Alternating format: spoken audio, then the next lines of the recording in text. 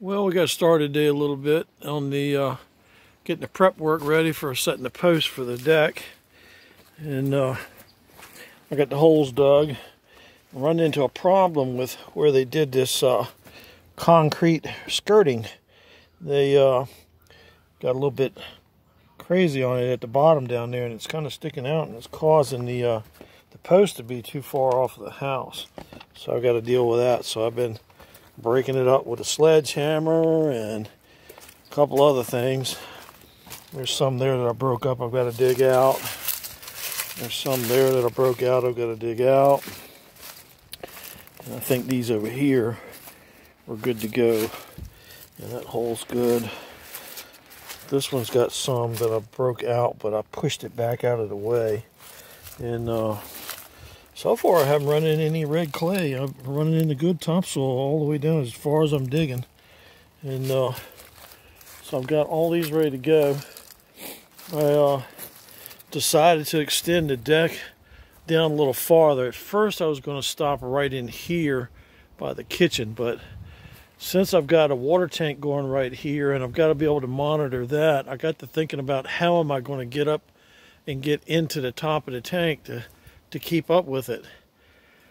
Well, I got to looking at it, and I looked at the height of the tank, and they come out at 7 foot at the top of the dome, and I can pretty much get to it very easily if I just extend the deck over. So what I'm gonna do is I'm gonna stop the last post right here in front of the service door that goes underneath the crawl space, and then extend the platform of the deck, the walking area, over just to it, and I'm going to put the tank right here so I can get the drain downspout to drain into it and I can catch the rainwater.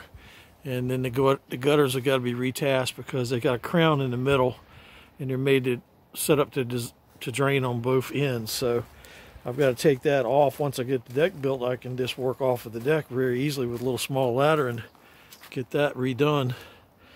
I went and ordered some, well, not ordered, but went and picked up some more posts. They finally came in with some 16-footers that were decent. And now I've got pretty much everything I need except for the decking. And I've got to drive out of town to Norfolk to get those. Also got concrete ready to put around the post. And keep moving forward on that. And I got to drag this out of the way. I've been kind of using it for a workbench, so that's why I didn't drag it out of the way this morning. I've been laying stuff on it and cutting with it, so it's come in handy. Saves me having to walk over here and try and rig up something here. But once I use those posts right there, which are coming up here Monday, because I think tomorrow we're supposed to have rain off and on all day, so, and temperatures dropping back down in the upper 30s, so right now it's 70 degrees out and sun's going down, so temperature's going to start dropping too. But making some progress here, getting some stuff done, and I'm about spent. My back is screaming at me now for messing with the concrete in these posts. These posts just came in and they're soaking wet, full of water. I'd say they probably weigh about 55 pounds, maybe 60 pounds each. And that's not really an exaggeration. They are soaking wet and super heavy. And I had the one post that I had here on site. I went ahead and put that up just to kind of give me a visual encouragement of how I'm going to do. And I'll go all the way across here.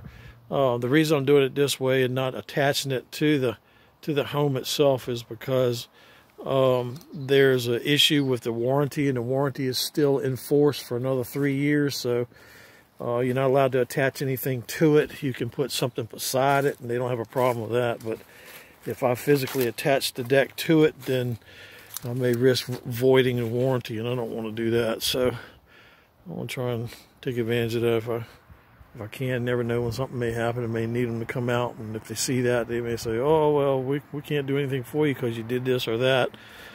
There's people just looking for an excuse to get out of responsibility here past couple years for some reason. We all know what that reason is.